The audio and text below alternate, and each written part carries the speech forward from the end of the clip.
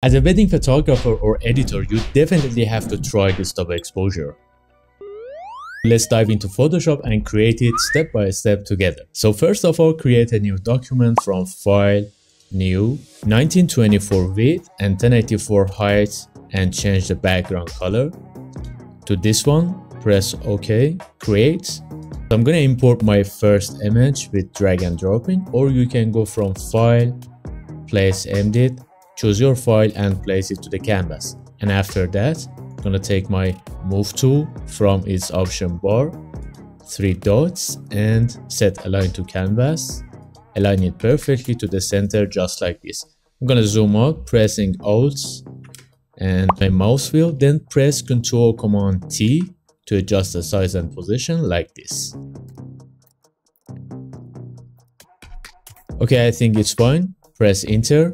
Pressing Ctrl Command 0 to fit it on the screen. Now it's time to separate our subject from its background. So make sure that the layer is activated. Go to the toolbar and right click, take Quick Selection tool, and from its option bar, click on Select Subject. Guys, remember that always check the selection after this process. I'm going to zoom in. It's actually did a good job. I'm going to take my lasso tool right there. If it's needed to add some parts to the selection, you have to press and hold Shift and add this part, for example. And if it's needed to delete some parts from the selection, press and hold Alt and, for example, delete this area easily just like this. Alright, let me check the other parts. It's actually did a good job for me. As you see, yeah, it's definitely fine. Let me add this part also. Everything is cool. Alright, now from its option bar, choose Select and Mask. Guys, from its settings, make sure to active Color Aware algorithm, and after that, from the option bar, choose Refine Hair. I like to brush some parts, for example these parts. So from its toolbar, I'm gonna take brush tool like this, zoom in and brushing these areas just a little bit, like a touch. Right, not too much.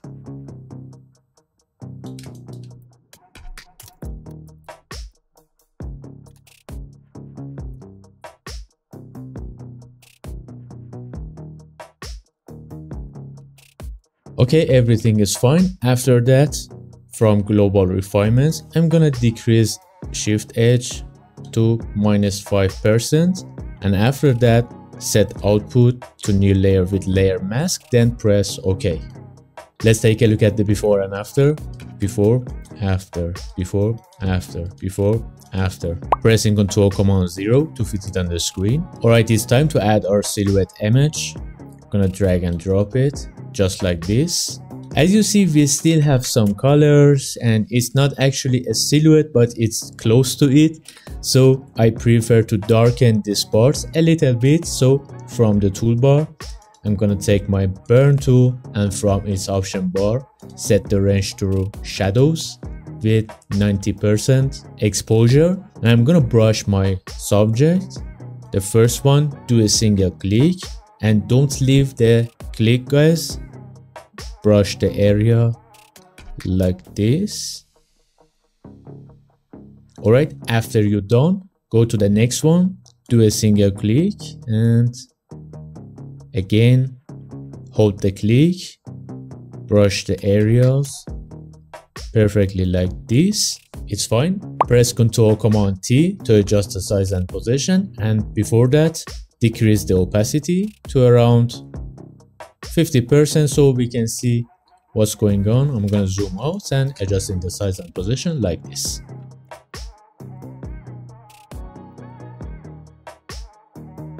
Alright, I think it's fine. After that, press Enter and increase the opacity to 100%. Now it's time to use clipping mask. So from the layers panel, active this image, move your cursor between two layers, press and hold Alt, do a single click just like this, Then we need to add a layer mask and hide the extra part. So add a layer mask, active the layer mask, then take your brush. Make sure that the foreground color is black because we are working on a white mask. If it's not, press X on your keyboard. Gonna zoom out and brushing these parts like this. Alright, after you're done with brushing, let's just decrease a little bit its opacity. I'm gonna press Ctrl+Command+0 to fit it on the screen, then back to the layers panel, active the layer, and I'm gonna decrease its opacity like around 75, it's fine, maybe 82, it's much better. Let's add our last image as a background overlay. So from the layers, active the background. I'm gonna drag and drop it right here. Note that it has 20% for opacity, and I'm gonna adjust the size and position like this. Press Ctrl+T and do the process. Alright, it's fine. After that, press Enter, and we should give a smooth transition to the bottom part. So make sure its layer is activated and add a layer mask just like this. Press G, which is gradient tool, and from the option bar, make sure that it's set to black to white, then press OK and do a single click, create a gradient on its layer mask.